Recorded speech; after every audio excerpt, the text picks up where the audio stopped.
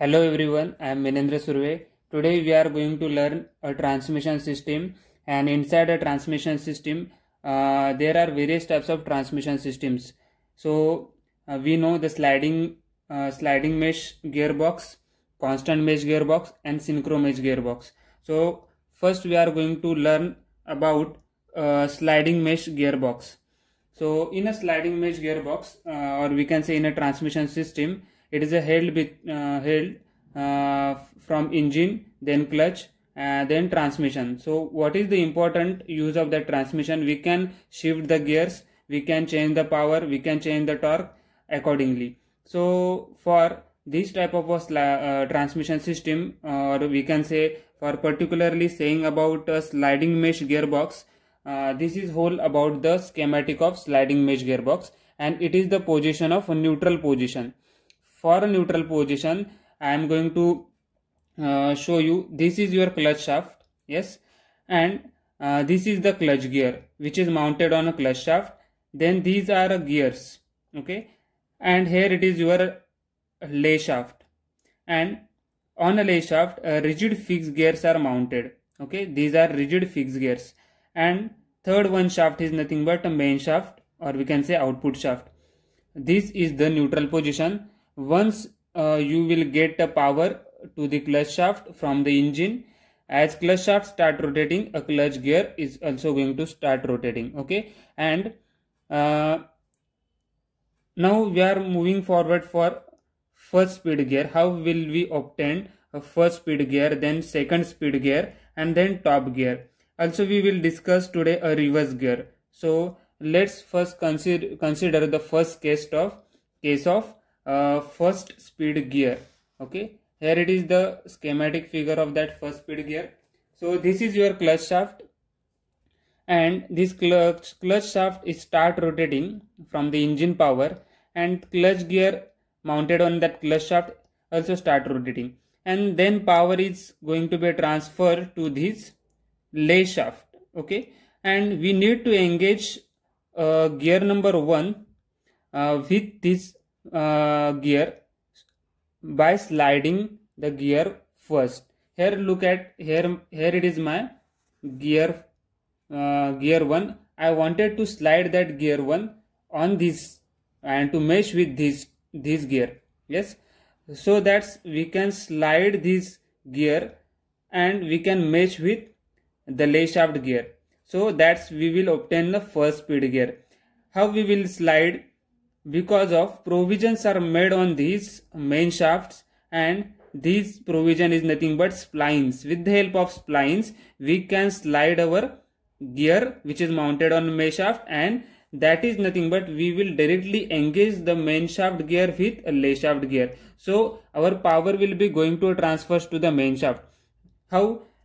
Through clutch shaft it will passes through a clutch gear, through clutch gear it will comes under lay shaft, and then lay shaft is directly meshes with your main shaft gear, and here it is power is going to be transferred to a main shaft.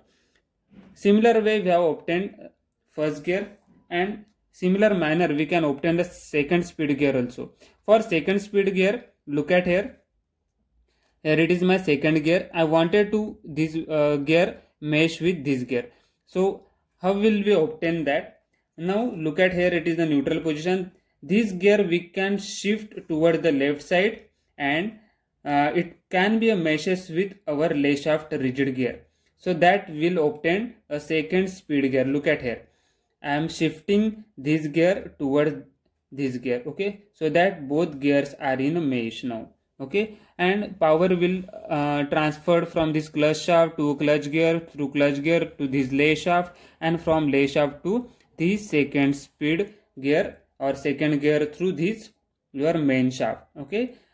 This type of transmission is there after engaging a second speed gear, okay. So just we are going to slide our main shaft gears, and that slide is obtained with the help of splines. So splines are going to use for the sliding purposes, so that's the rotation is directly getting by this meshing, and this main shaft also start rotating. Now we'll move forward for third speed gear and reverse gear. So third speed gear here is nothing but we are assuming this as a top speed gear.